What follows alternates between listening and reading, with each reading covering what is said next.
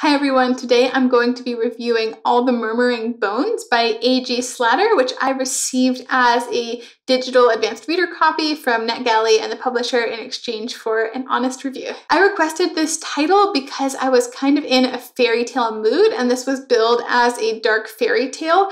The authors that the publicity was comparing it to were Catherine Arden and Naomi Novik, both of whom I really like.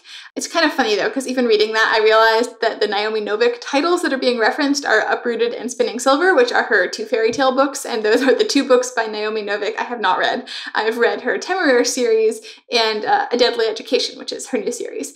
But I really like Catherine Arden. Also, realistically, guys, I realized that comp titles or comp authors like that really just say more about what the publisher thinks the book might be like, or rather who they are marketing the book towards, not necessarily that the book is going to be all that similar. So we all know not to take those comparisons very seriously, but even so, when I was reading this, I actually did some thinking about why The Bear and the Nightingale by Catherine Arden worked so much better for me than this book did. As you guys can probably guess, I wasn't a huge fan of this book. It was one of those books that just kind of left me neutral. I thought that the writing was quite evocative, but I didn't really connect to it in any way. It was pretty short. It did some things well, but overall I was just left, a little bit unmoved by this book. Just to give you an idea of what it's about, All the Murmuring Bones is set in an Irish sort of dark fairy tale setting. It feels kind of historical. I didn't realize right away, but it's a secondary world, not our world, which I'll talk about a little more later. So basically, it has a very gothic vibe. There is a creepy old mansion up by the sea where this family, the O'Malleys, has lived for generations. They used to be really powerful and wealthy, and now the family has kind of died out and the mansion has fallen into disrepair, and it's just a grandmother and her granddaughter who are left, with the granddaughter being raised by her grandparents. So now at the beginning of the book, the grandmother is counting on our protagonist, Mirren, to restore the glory of the family by maybe making some not so great sacrifices. And sacrifice is overall a theme in this book, where people are sacrificing for this family, where one child in each generation is being sacrificed to the sea, basically. It's not super clear at the beginning what this means, but it's part of the family legend. And there's definitely a feeling that something supernatural and not so great has been going on in this family for generations. So basically, yeah, very gothic. So like I said, I didn't realize at first that this was supposed to be a secondary world setting, that it wasn't set in our world. It was just kind of unclear at first because it did feel so Irish in terms of the names and sort of the feeling of the place, but then there were no actual places mentioned as far as I could tell. There was magic and stuff like that mentioned, but you can have, fantasy set in our world where there's magic. So it turns out that this is set in the same world that the author has written other short stories and another forthcoming novel that will be set in this world, but I didn't really realize that at first. It was kind of like halfway through the story.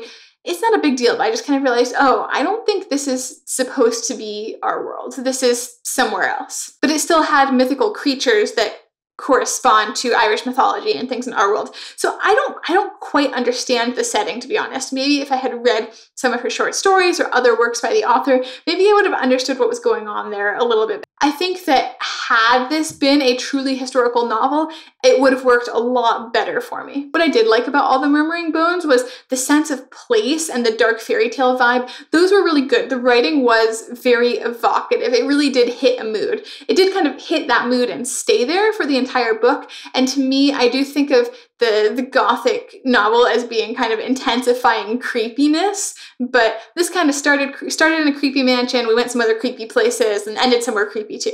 But it was a nice dark vibe. It was the right amount of creepy for me, where it was dark and disturbing, and I felt like a little bit creeped out, but it wasn't so disturbing. Like, for example, Mexican Gothic by Silvia Moreno Garcia is a book that I overall really liked, except it got so horrifying and there was so much body horror and gross stuff by the end that I just couldn't handle it because I don't do well with that stuff. This is a book that stayed on the right side of dark and horrific for me. It didn't get into body horror. It didn't get into anything so gross that I just, because I have a weak stomach, what can I say? There was also a part of the story where the main character is on a journey, and I really liked that, probably the best part of any section in the book, because I liked getting to see more of the landscape of this world. She encounters different supernatural elements and mythical creatures and things like that. And I liked that sense of place, that sense of wonder, and also dark creepiness. It reminded me of a book, I can't remember the name of the author now, but it was called The Hounds of the Morrigan. I think it's a young adult or middle grade novel that I read when I was pretty young, but it's a similar thing where you're encountering all these sort of mythological figures and creatures. This wasn't a huge element of this book, but it was probably my favorite section. I also think that All the Murmuring Bones did have some good twists and reveals. They didn't have a ton of impact because I wasn't incredibly invested in the story, but even so, it definitely wasn't one of those books where I just knew everything that was going to happen from the beginning. I like books where I feel like I don't know where it's going, and I did get that here. The problem is that it felt almost like it was two stories in one, and they kind of connected, but kind of not. And yeah, so there were some structure issues there. But just in terms of the twists, the reveals, I think if I had been more invested in the character and the story, I would have really liked those. So what didn't really work for me so well in this book, I didn't really care about our main character very much at all. Her personality wasn't very strong. She just felt like kind of a conduit for the story. She had, some character moments, but I didn't really have a strong sense of who she was.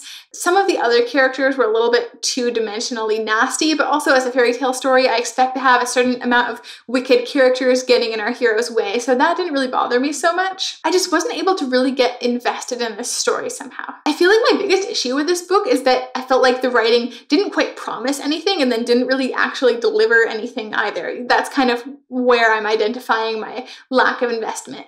I don't mind stories that are mostly about vibe, that are just kind of atmospheric, but then I was trying to think of why it didn't really work for me in this book, even though it really was atmospheric and did evoke a feeling and a place.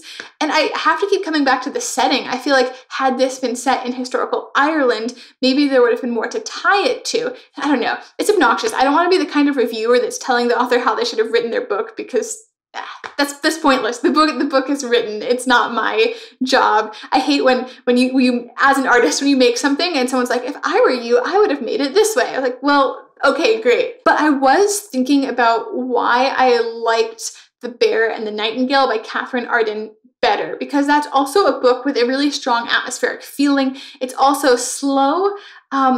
I think why I liked The Bear and the Nightingale better was a couple of reasons. First of all, that series, even in that first book, is really this love letter to Russian mythology. And so there really is this deep connection to an actual folklore and history of Russia and things, sort of larger conflicts between the, old believers and old ways and the rise of Christianity tied into kind of a supernatural thing. And here it's like the fairy tale elements, it didn't really connect to any real element of the story. It was just, they were just there. Like, it was just kind of a feeling. It wasn't tethered to anything, if that makes sense. I feel like I'm rambling a little bit. But I think the other reason why I liked The Bear and the Nightingale better than this book was just the characters were a lot more vivid for me. But the reason I picked up this book in the first place is because I wanted that dark fairy tale, and on that, it did deliver. I feel like this would be a good book to read if you just really want that mood, or maybe around Halloween. Like, this is a short book. It's about 300 pages. I think this would be a fun book to read around Halloween